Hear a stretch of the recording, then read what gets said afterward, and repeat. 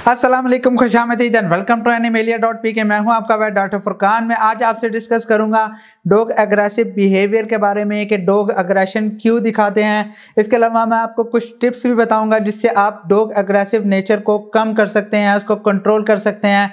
इसके अलावा मैं टाइप्स भी बताऊंगा कि एग्रेसिव क्यों होते हैं डॉग्स और उसके साइंस क्या हैं। डिटेल से डिस्कस करते हैं। चलिए आइए शुरू करते हैं।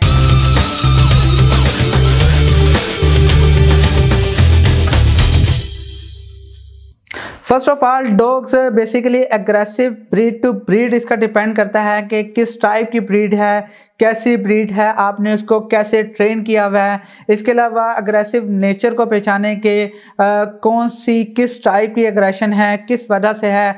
अगर आप एग्रेसिव टाइप को देखें कि एनिमल क्यों एग्रेसिव हुआ है, उसके एग्रेशन किस वजह से है, लाइक वो होम घर पे अकेला रहने की वजह से है या फिर बहुत अरसे बांधने की वजह से है। क्योंकि जब ख़ास तौर पे डॉग्स को बहुत अरसे तक अकेला बांधा जाए या किसी जगह पे बांध दिया जाए या उसको घर में किसी रूम में अकेला रखा जाए तो हो सकता है वो अग्रेशन शो करें या पिंजरे में बहुत अरसे के लिए बंद किया जाए।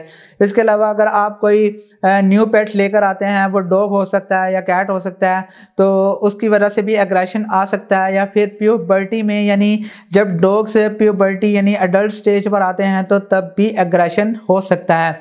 अगर साइंस की बात की जाए तो साइंस में उसकी ग्रोलिंग होगी, यानी वो गुर्राते हैं। इसके अलावा स्नार्लिंग होगी, जंप करेगा एनिमल, बहुत गुस्से से जंप करेगा। बेहतर यही है कि इस कंडीशन के अंदर एनिमल को अच्छे तरीके से बांध कर रखें। सेकंड है कि आइज़ ओपन होंगी, उसकी टेल वैग होगी, एनिमल का जो मूवमेंट है वो बिल्कुल स्ट्रेट होगा। और अगर आप उसके आइज़ को चेक करें तो उसकी आइज़ बिल्कुल वाइट होंगी। इसके अलावा एनिमल लिक करता है ख़ुद को और जो उसका फर है वो बिल्कुल स्ट्रेट होगा। ये ऐसे साइंस हैं जिससे आप इजीली डिटेक्ट कर सकते हैं किसी भी डॉग को कि वो अग्रेसिव नेचर में है, यानी अग्रेशन में है। वो किसी भी टाइम अटैक कर सकता है। इस कंडीशन में आप अपनी एहतियात करें, आप अपने आप को दूर ही रखें तो ज़्यादा बेहतर है। अगर कंट्रोल यानी टिप्स की बात की जाए कि अग्रेसिव नेचर को कैसे कंट्रोल किया जा सकता है, अग्रेसिव नेचर को कंट्रोल करने के लिए हमेशा एनिमल के अग्रेशन को पहचाने के अग्रेशन क्यों है, किस वजह से है। लाइक मैंने शुरू में बताया कि किस टाइप की अग्रेशन होती है, किस वजह से होती है, उसको देखें, उसकी प्रॉपर हिस्ट्री लें।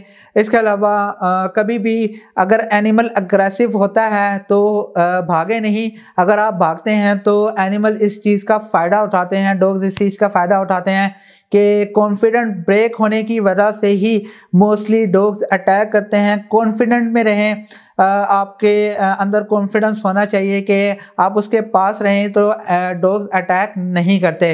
इसके अलावा आप उसको मज़ल बांध के रखें, उसको टाई प्रॉपरली करें, उसका कॉलर बहुत अच्छी तरीके से बांध के रखें। और इसके अलावा उसको ट्रीट्स ज़रूर प्रोवाइड करें। ट्रीट से ये होगा कि वो आपकी तरफ माइल होगा, उसे ये लगेगा कि कोई मुझे प्यार कर रहा है, मुझे कोई फीड करवा रहा है। तो इस वजह से वो डॉग्स अग्रेसिव नेचर को कम कर देंगे। ये छोटे छोटे पॉइंट्स हैं। मैं उम्मीद करता हूं कि आपको ये समझ आ गए होंगे।